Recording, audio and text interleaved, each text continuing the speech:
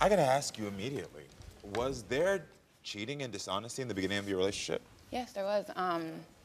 We both, like, we kept lying. We kept, I'm not gonna say cheating on my part, because I know I haven't cheated on him. Yeah.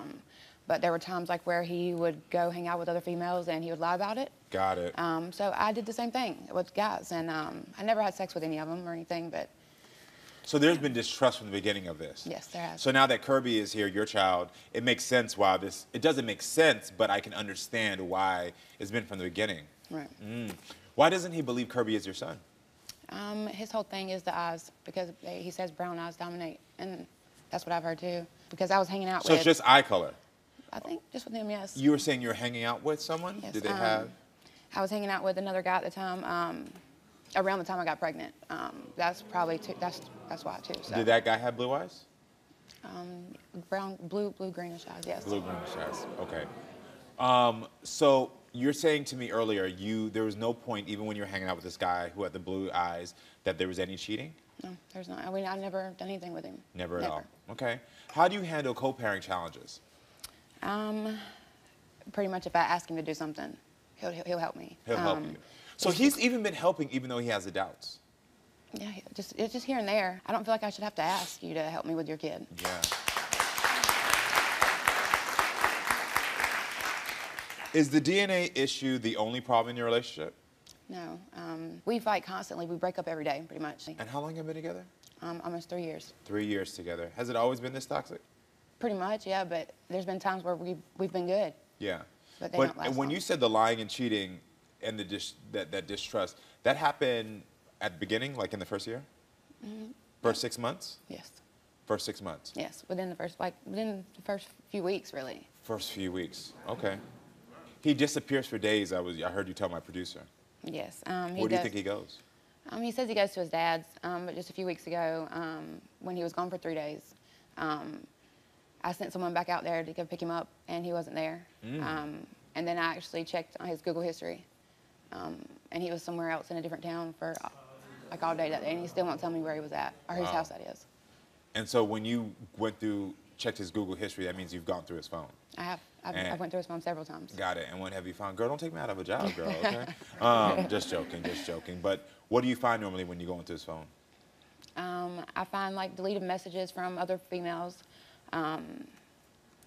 and I find other places. Sometimes I find places that he's been that he lied to me about. I don't want him to lie to me anymore. So. Got it. And what happened at the laundromat? So this was back like around July 4th of this year. I got off work and I found him at the laundromat with a female that was inside doing her laundry. And he said he just met her, but me and him got into an argument. She tried to say something to me. I just didn't want to hear it from her. And she ended up calling the police because me and him got in a fight. And I ended up hiding in the woods behind the laundromat because I'm not going to jail. And when the police left, he actually left with that female and was gone for 2 days. Wow.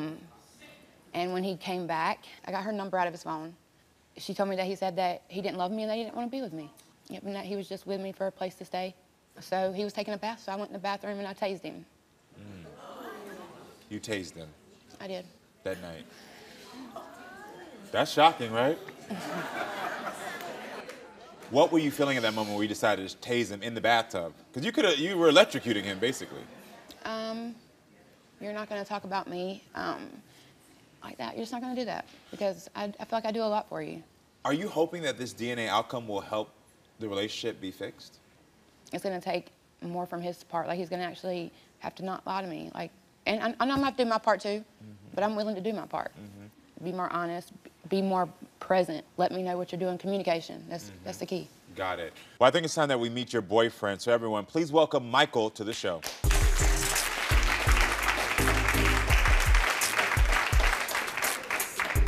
How you doing, Michael? Good, you? Nice to meet you. You too. So I want to know, how do you feel about what she said? I mean, she leaves a lot out. Okay, tell me what she leave out. I mean, well, one, the situation at the laundromat, that's not when she tased me. She tased me because one of her friends called her and was trying, she said, after the fact. No, I tased you after you got home 2 days from hanging out with that girl, and you were taking a bath, and I had got the number out of her phone, out of your phone, her number, and I messaged her. That's when I come in there and tased you. Yes, I did. Okay, whatever. Yeah. I know when I tased you. So I want to know, how did it feel, because I've never been tased, how did it feel to be tased in the bathtub?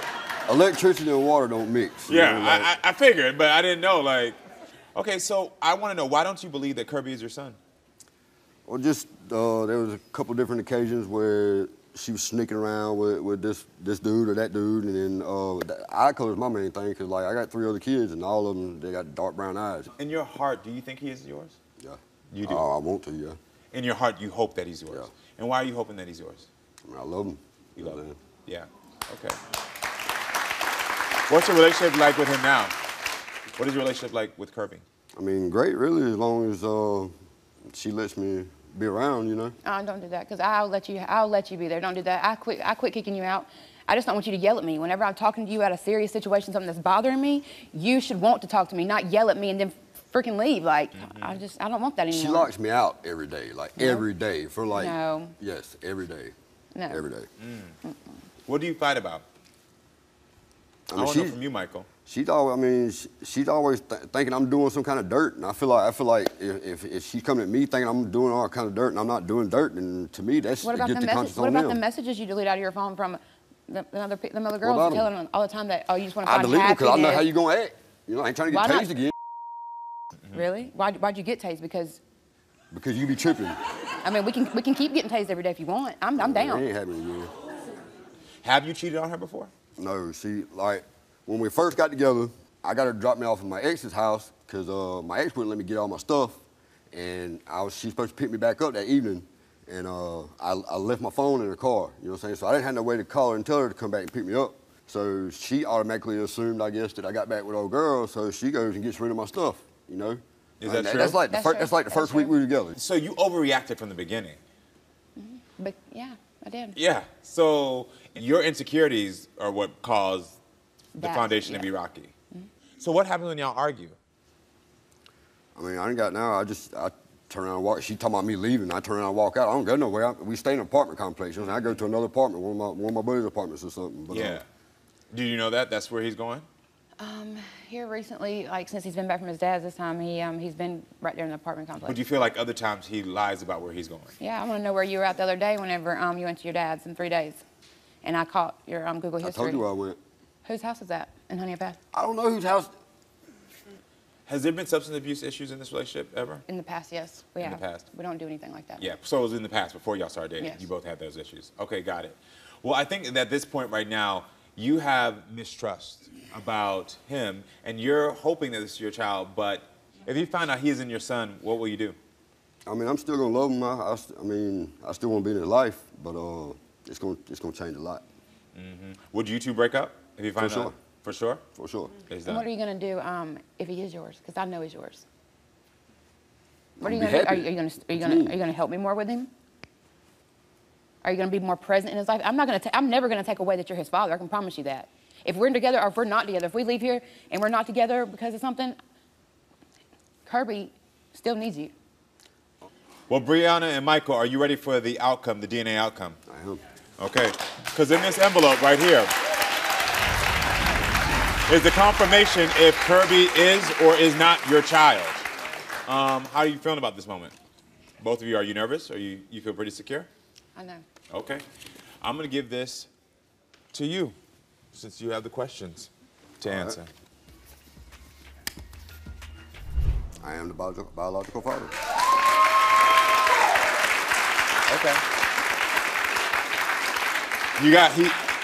He knows now. How do you feel hearing that news? I mean, it makes me feel a lot better. Like I don't like having no doubt in my mind, you know. Yeah. What's going on in your head? I knew. You knew. Okay. Well, I gotta tell you this. In all sincerity, I'm so happy that you know the answers for the child, but I pray that you all break up. And I mean that. I say I pray. You both look miserable. You both look miserable. And I don't know what it is that's been holding on to this.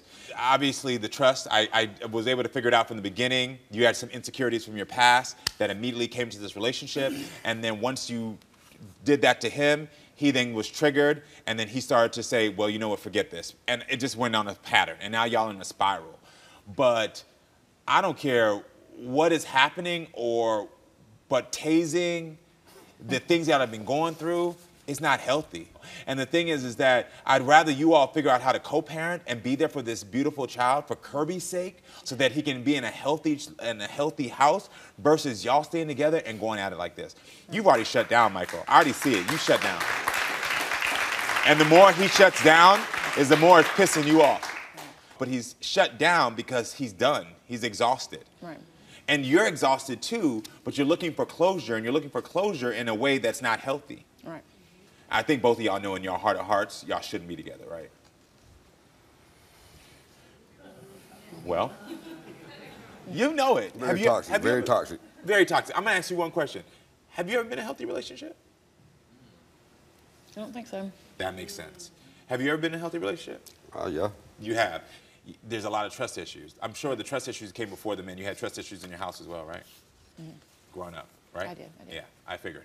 And so all I'm saying to you is that I would suggest for you to find your way out of this relationship and take at least a year of doing self-discovery as a woman. So you're 40, you've been around, you need to figure out what's going to be healthy for you going next, but this can't work. Trust me. And start to heal the trust issues that you have in you, because until you heal the trust issues you have in you, all you're going to do is continue to find men that are going to trigger the trust in you. And you're going to continue to make erratic decisions that one day is going to end up leading you in jail. Think about it. If you tased him in the bathtub and he would have died or went into cardiac arrest, you could have been charged. Yeah. Heal yourself from these trust issues. Y'all break up and figure out how to co-parent, and I wish y'all the best of luck. Thank you. I say this a lot to the guests, and I'm like, don't have your kid calling back this show in 15 years. Because I know they are. Because this child is going to be calling back and saying, my mother and father fought, they put me second, they didn't love me, my mom accidentally went to jail because she did this, because she tased in water? I'm like, I'm giving you real advice, girl, take it. If y'all in unhealthy relationships, just take this as a warning, just leave, okay? Just leave. Do you love the Karamo Show? Yes! Well, we're back for season 2, so make sure to subscribe to the Karamo Show.